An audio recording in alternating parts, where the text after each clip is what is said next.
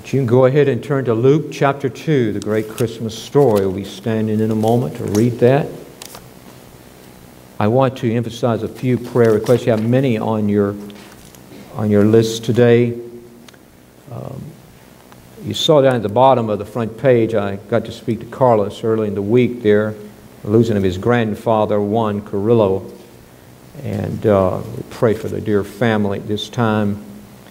And also in the nursing home, Roy Newton over at the VA, he's had sickness this past week and trouble. So the family asks special prayer for him. And there are many others. We'll talk some more about prayer, special prayers tonight as we seek the Lord. Let's stand together now as I'm sorry. We need to pray. We need to pray. Okay, let's bow in humble prayer.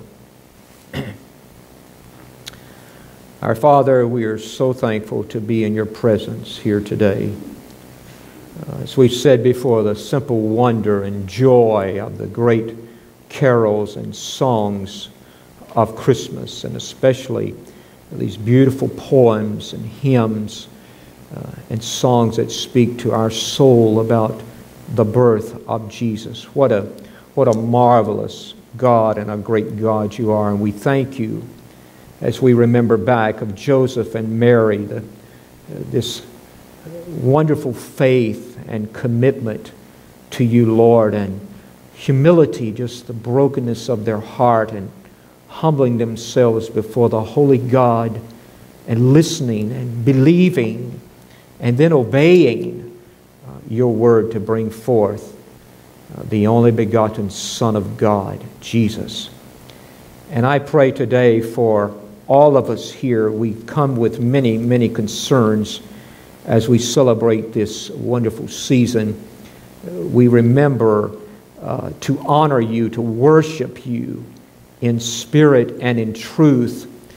And God, whatever is taking place in our lives today, right now, I pray that we get focused on your word and your Son Jesus and how great you are today.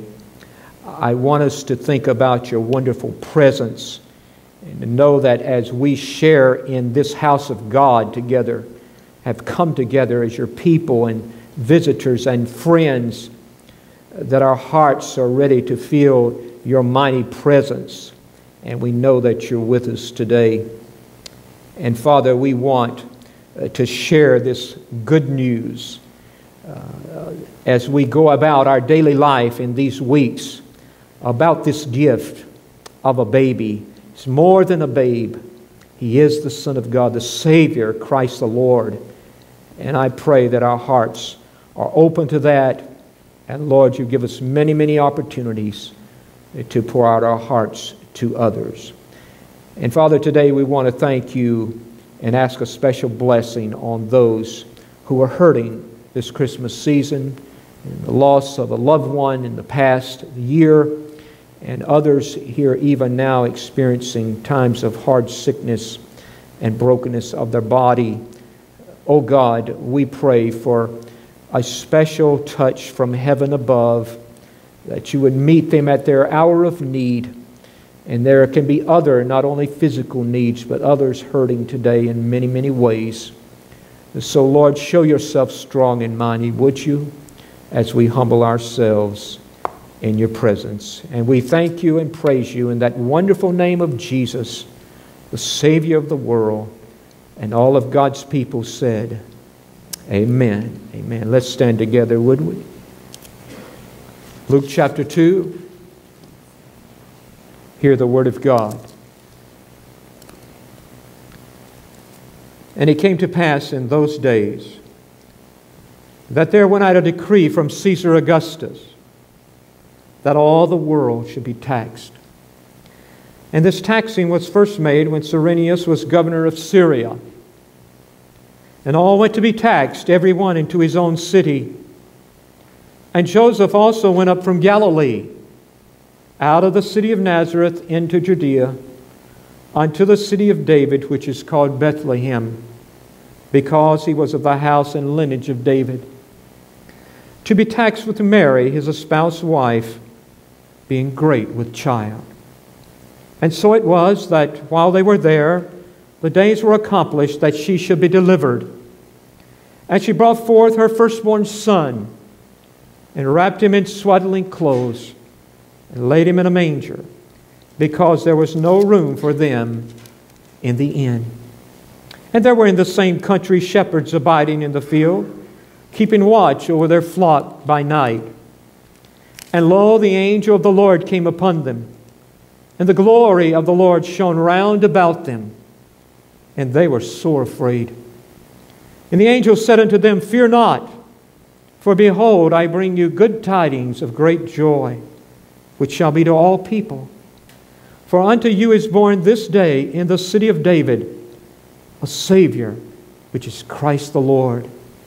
And this shall be a sign unto you. You shall find the babe wrapped in swaddling clothes, lying in a manger. And suddenly there was with the angel a multitude of the heavenly host, praising God and saying, Glory to God in the highest, and on earth peace, goodwill toward men.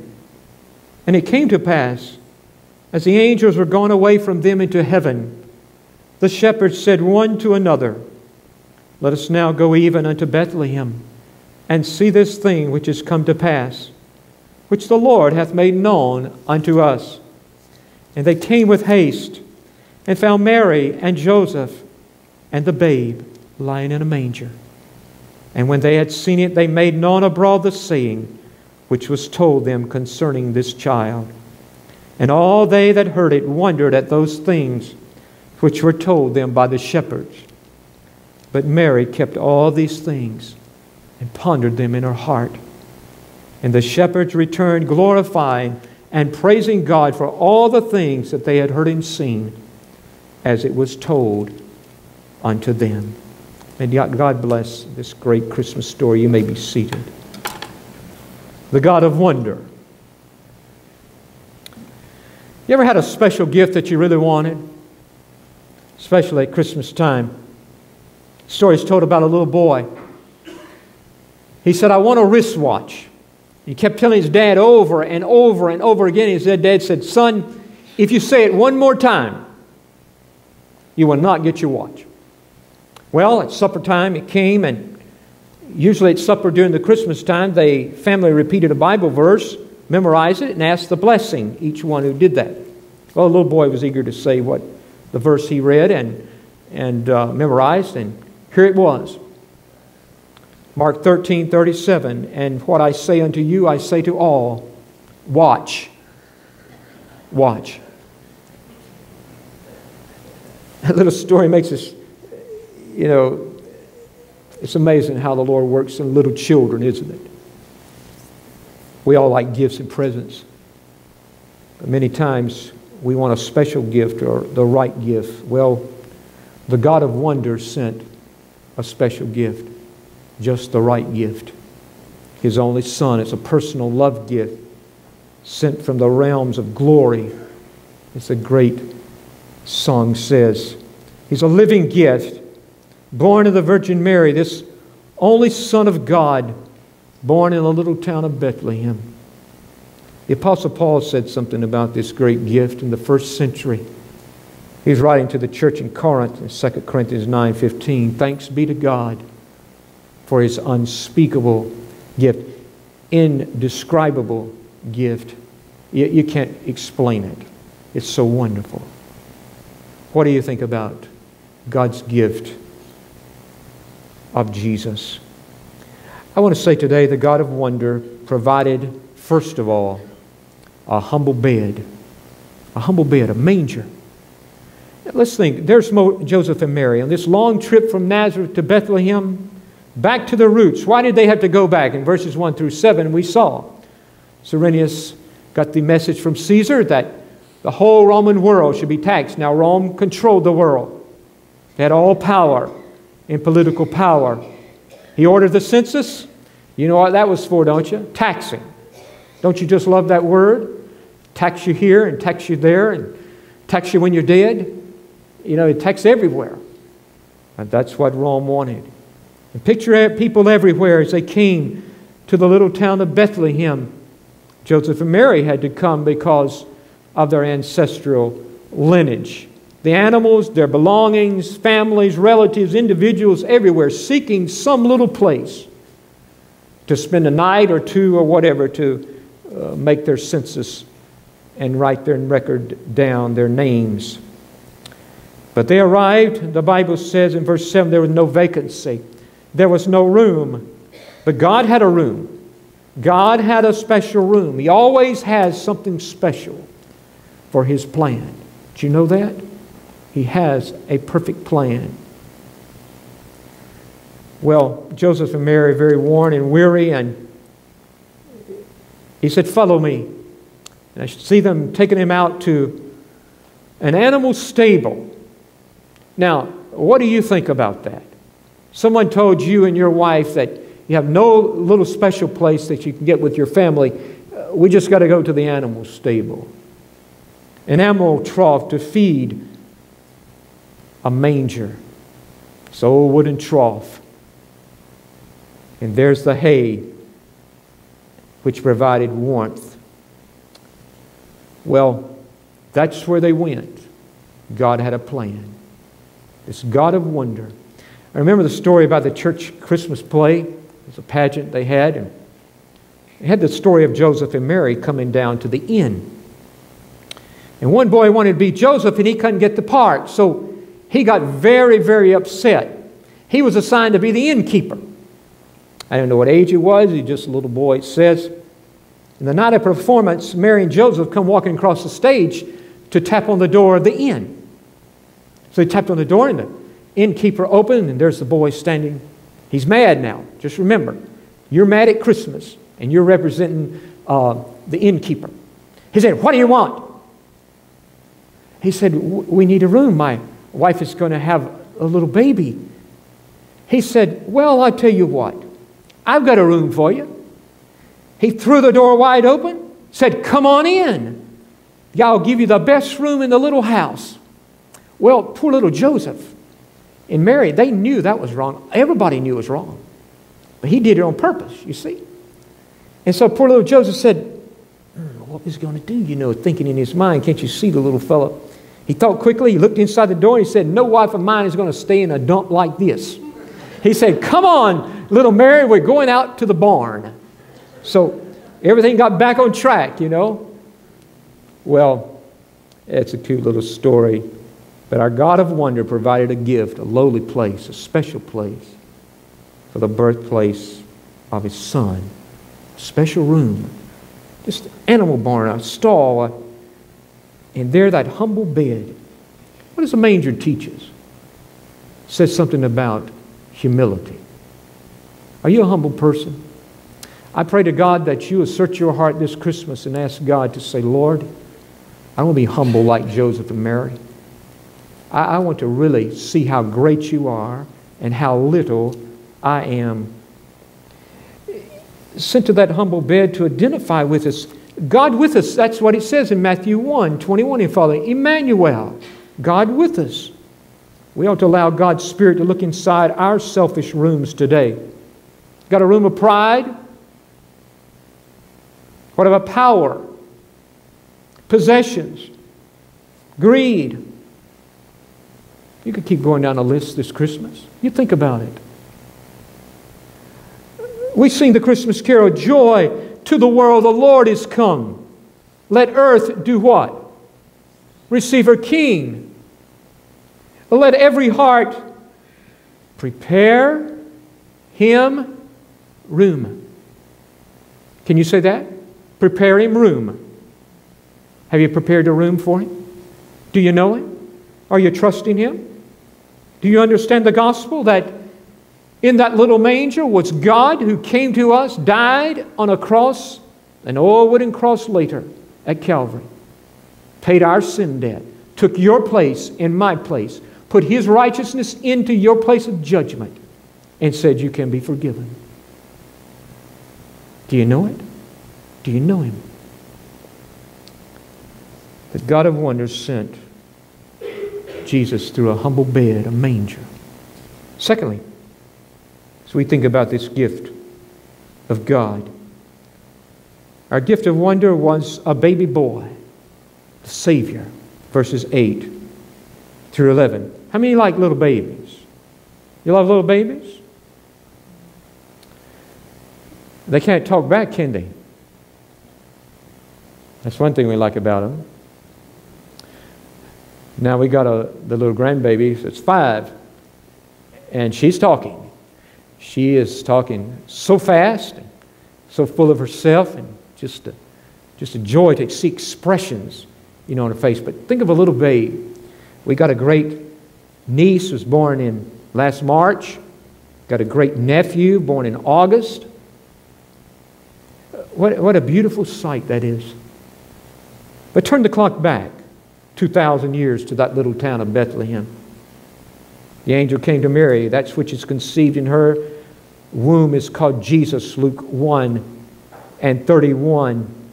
Mary's song of praise, Luke 1:47. I rejoice in God my Savior. Luke 2:10 and following, we just read the good tidings of great joy, a Savior, which is Christ the Lord.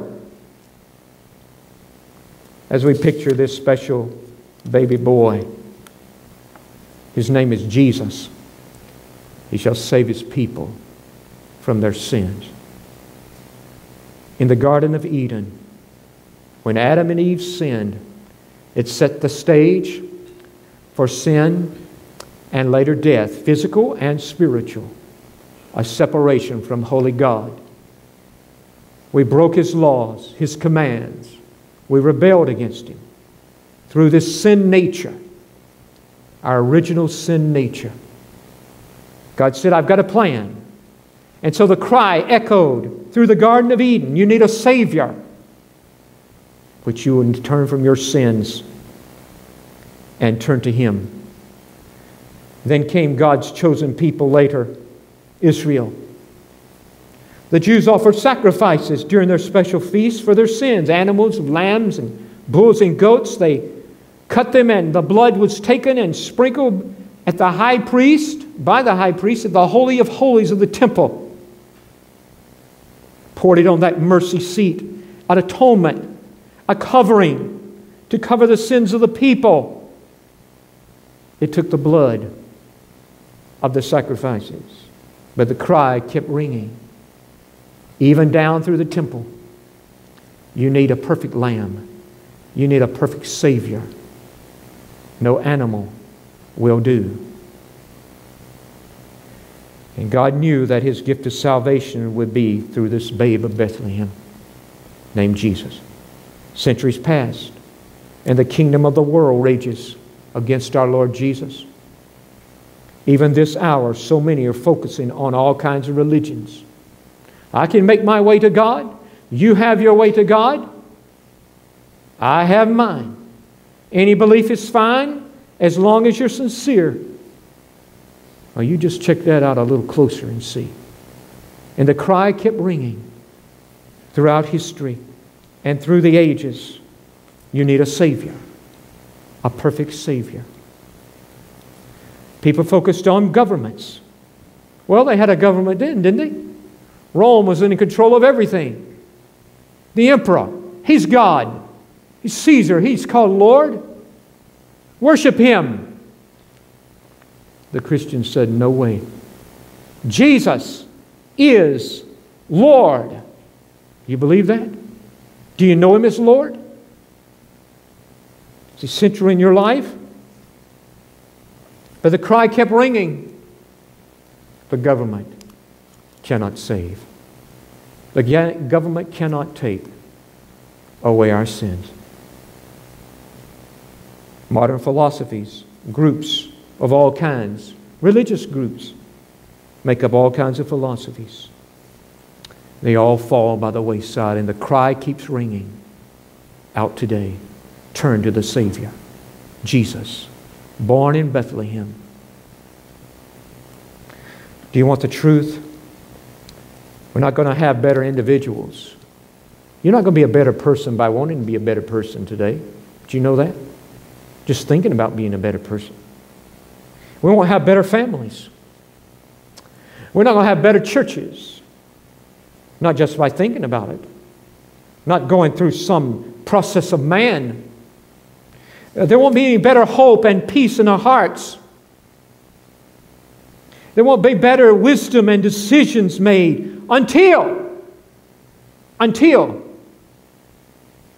we see our need of the true Savior, the one Savior.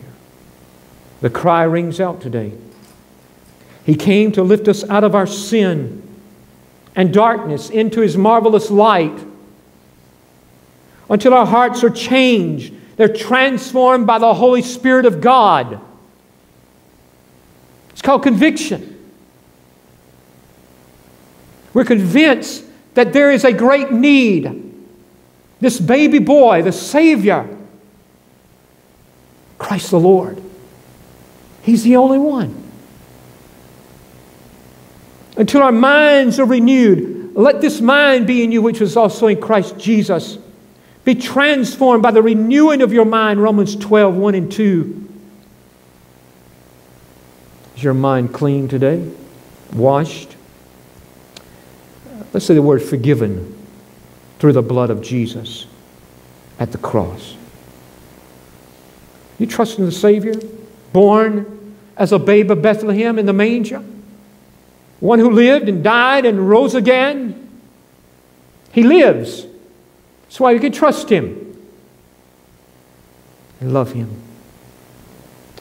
As that song said, Mary, did you know that your baby boy will save our sons and daughters? Did you know that He's come to make you new? This baby boy is the Lord of all creation. One day He's going to rule the nations. Heaven's perfect Lamb. This sleeping child you're holding is a great I Am. This is God in human flesh. That's the incarnation. That's the message of the gospel. God came to us. Abides with us. Emmanuel. For unto you is born this day in the city of David a Savior, which is Christ the Lord. So as the cry rings throughout history, have you heard the cry? Do you trust Him? Have you turned to Him? Turned from your sins? Trusted Him? Thirdly, today, God sent a wondrous message with the angel's song. Glory to God in the highest, and peace. Peace. Verses 13, 14, the angel, the heavenly hosts were praising God. Almighty God, this God of wonder.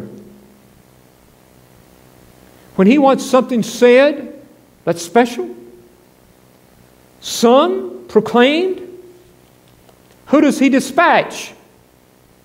Special messengers. His angels. So one, sometimes, 5, 10, 100, 1,000, tens of thousands. Boy, what an angel choir.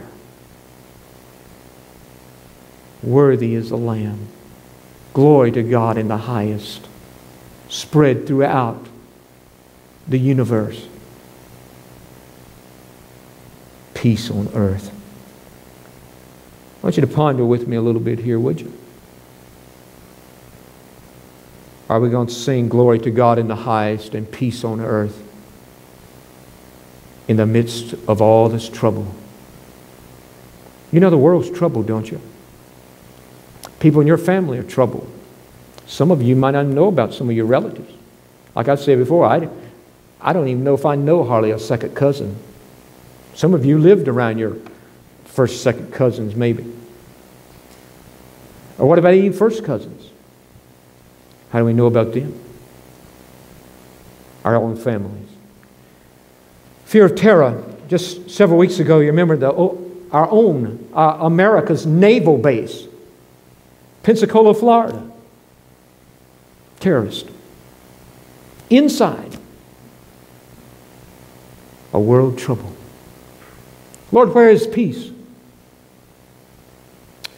I heard this a couple of weeks ago. I listed it the week of December 8th. It says 5 police officers were gunned down right here in America. I didn't hear about it on the regular news. You may have. I don't know that. I'm just saying. But you know, this blessed season, I think about stress and depression, confusion, despair. Where is peace of the one who is a Prince of Peace? You know Jesus' name, don't you? Prophet Isaiah said it 700 years before. His name is Wonderful, Counselor, the Mighty God, the Everlasting Father, the Prince of, say it louder, Peace. Peace. Do you know Him? I think it was yesterday morning. I was up pretty early there, and I flipped on the early newscast. It's our local news, and it's talking about one of the veterans, Vietnam veterans down in Asheville, North Carolina. He was at the hospice care there. He's dying. And he sent out a message some time back there. He got some friends there in the hospital, nurses or whoever. I didn't catch all the little phrases, just a few moments. But he said, I think I'm going to be forgotten. I'm so afraid that nobody will remember me. And so somebody got a hold of this, and they started sending down their email. And the guys came in, not just a stack of like 50. They thought maybe 50 or 100 would respond. It's hundreds, thousands, 2,000, 6,500. Had a whole, it was a box load of all these emails. And it was just like his darkness was turned to light, that somebody cared in the midst of all the confusion. God sent those guys to help him and encourage him, and many other people sending their statements. You're waiting for the song, that gift of peace. You don't have to wait for a song. Just remember the true gift, the Prince of Peace, Jesus. Trust Him. Even in Bible times, the threats of war and hatred and suffering were roaming all through the nations of the world of that time. And Rome ruled with the power of the army and the sword. And Isaiah said, I've already prophesied. By God, there's going to be a Prince of Peace. And I think today, in the midst of our church family, there are those facing grief and sorrow, even over this past year. You may ask, where is the peace? You look to Jesus. I know many of you love Jesus. You're trusting Him as the true peace for your life, and I pray for His comfort and strength for you. But you know, in the midst of the Civil War, the blood covered the hills and valleys of this great land called the United States. Misery everywhere. Families were split and broken on the north and the south. Henry Wadsworth Longfellow penned this great carol, I Heard the Bells on Christmas Day. I want to share 2 verses. And in despair I bowed my head. There is no peace on earth, I said, for hate is strong and mocks the song of peace on earth, goodwill toward man. Yet pealed the bells more loud and deep. God is not dead, nor doth He sleep. The wrong shall fail, the right prevail, with peace on earth, goodwill to man. Friends, God is not dead. He's alive, and He's alive through His Son, Jesus Christ, the Lord, our Savior. And He's not caught off guard by the devil's schemes. Evil's going to meet its match in the future.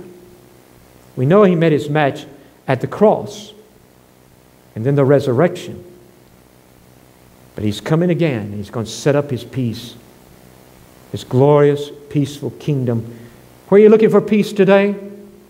Another person? Another position? Another pleasure? Another possession? Come to the Prince of Peace. Repent of your sin. Turn to Christ. Put your faith in His death at the cross and in the glorious resurrection. Trust Him that He gives peace. Justified by faith, made right by faith, We have peace with God through our Lord Jesus Christ. He wants to be your Savior, and He wants you to follow Him as Lord of life. Can you do it? I pray you will. And our God of wonder today uses lowly shepherds with a special good news report. A special good news report. Verses 15 through 20. The angel choir in the heavens were speaking of this good news of great joy. The Savior, Christ the Lord.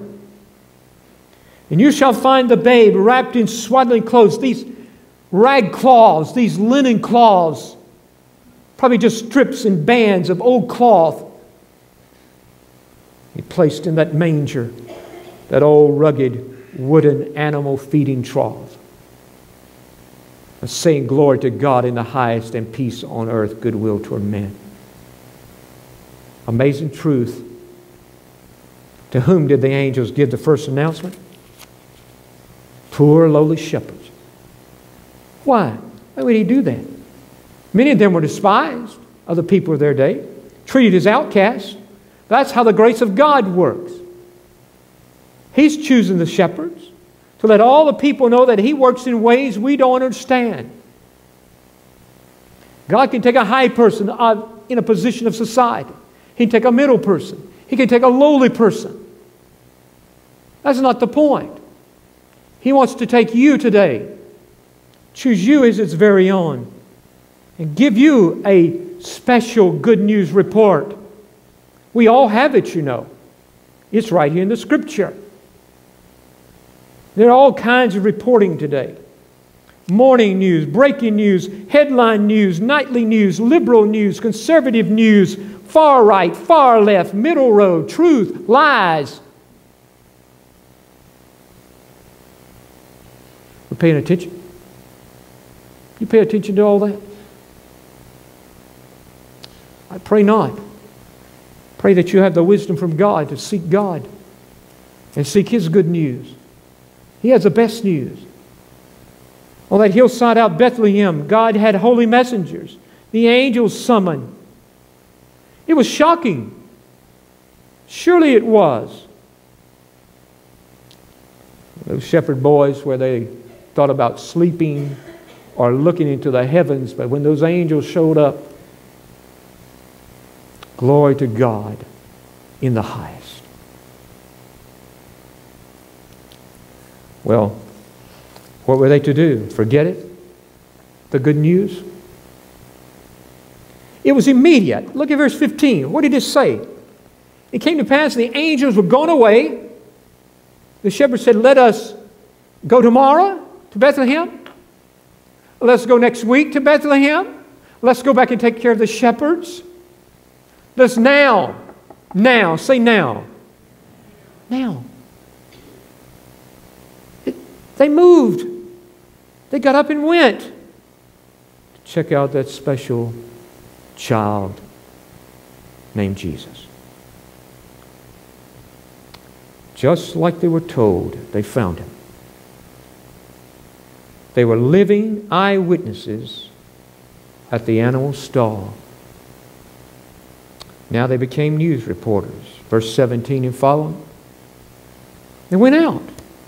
They couldn't keep the wonderful news, the good news of the Savior. They didn't go back to their fields to watch sheep. I guess they put them on hold. They had other shepherds to watch their sheep and fold. They had to move quickly and pass it from one place to the other, I'm sure, about the little baby born in Bethlehem. He's the Messiah, the Savior. Not only personal, verse 17, he couldn't keep it private. They made it public. They published it abroad. It's proclaim it out. Share it. Broadcast it. Send forth the news. They have cell phones then? Televisions? Radio? Commentators? Airwaves? Send it out? No. They were just living broadcasters carrying the message. So Some questions for all of us today at Christmas. What does the story of Jesus' birth mean to me? And how do I report it? Do I give this living broadcast a good news report? Do I do it in word and deed? Where do I do it? You do it at home? You do it at your workplace? Your friends? Your daily walk of life?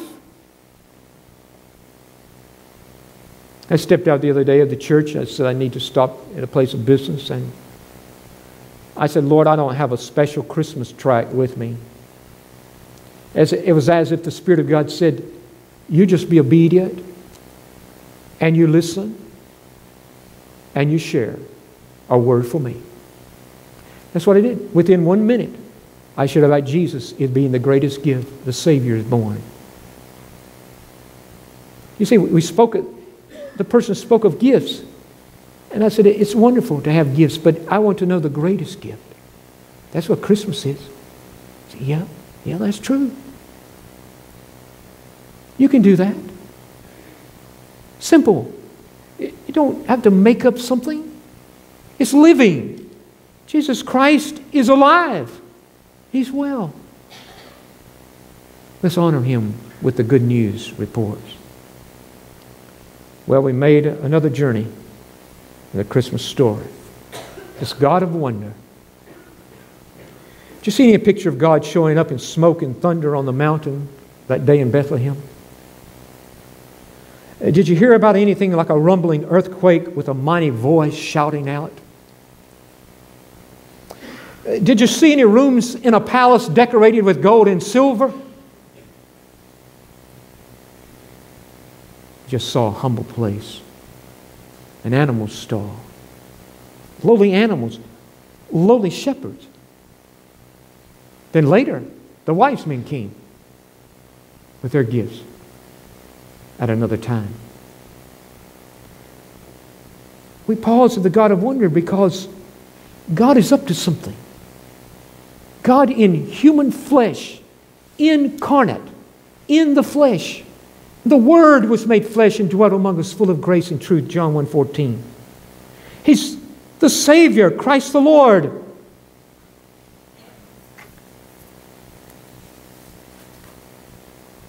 What marvelous grace at Christmas. God so loved the world.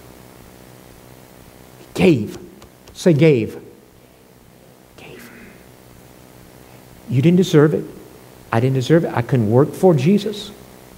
You can't work for Him, merit His favor. It's given. And this babe in the manger, God says He's going to become a Savior at the cross to die for us. What did He die for? We say our sins because we're against God. We are enemies with God. We are under the judgment of God. Just think of this day. Outside of Jesus, we are under the sentence of death. Physical, but more importantly, even spiritual, eternal death. He loved you so much that He gave His only begotten Son, that whosoever believes in Him, that believing, you can't believe your own way. You believe Jesus' way by the way of the cross. He died, paid the price, took your judgment, mine, and He arose again to prove His power and victory. That you can be forgiven. The grave and hell are cast aside. Have life eternal, forever in heaven. You know the Savior today. If you don't know Him, I'd be glad to talk to you. Just make your way, like I said last week, down here on this pew on the left side, wide open. There's a number of you. We can go right to the back. We'll share about the wondrous Savior and Lord Jesus. Come to Christ. Open your heart. Trust Him as your very own Savior, Lord. Maybe you're here today and you become a church member. You haven't come into the part of the church family yet. Maybe you've trusted Jesus Christ, you even followed in the waters of baptism before, and you understand that you not have a church home. You think about that, and we can help you. Christians here today, I know many of you love Jesus. I'm going to ask you to make a statement to God right now in your heart of hearts, if you really mean it. Search me, O God, and know my heart. Try me and know my thoughts. And see if there be any wicked way in me, and lead me in the way everlasting. We need to search our hearts today, and only God can do it through His mighty Spirit, that you might have a real, true Christmas with the Lord and honor Him. Could you do that, Christian?